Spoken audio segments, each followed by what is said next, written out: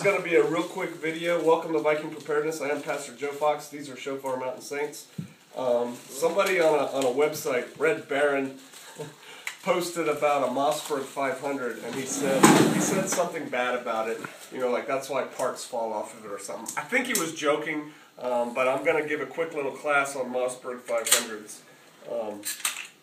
All guns at Shofar Mountain are loaded, so before we go any further,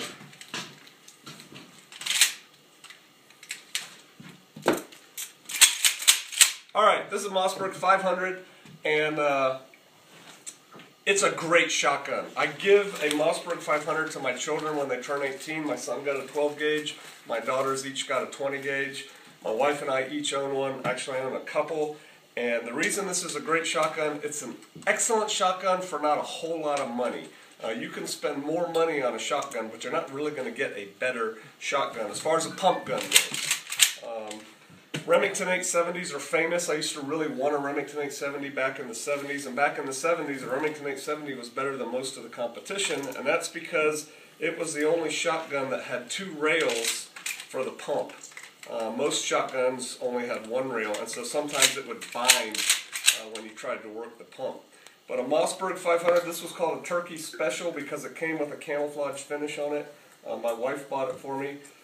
It has about a 22-inch barrel. It holds 5 rounds, has screw-in chokes, so you can put this thing all the way down to super full choke, all the way out to wide open choke.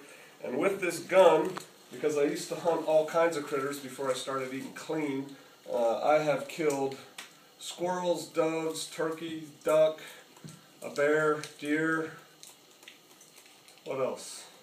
Rabbits, quail, grouse, and a whole lot of cardboard targets.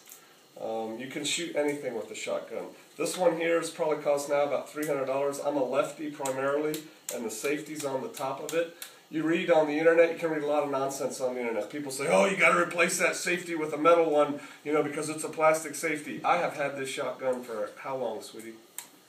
I don't know, 15, 20 years. I have shot this thing so much. I've taken it to combat shotgun courses, and nothing has ever broken on it. I've painted it. I put some different kind of finish on it, which I'll talk about later. But hey, you want to get a Mossberg 500, you don't have to feel bad about it that you have only a Mossberg. This is a great gun. It's not a lot of money, and nothing on mine has ever broken.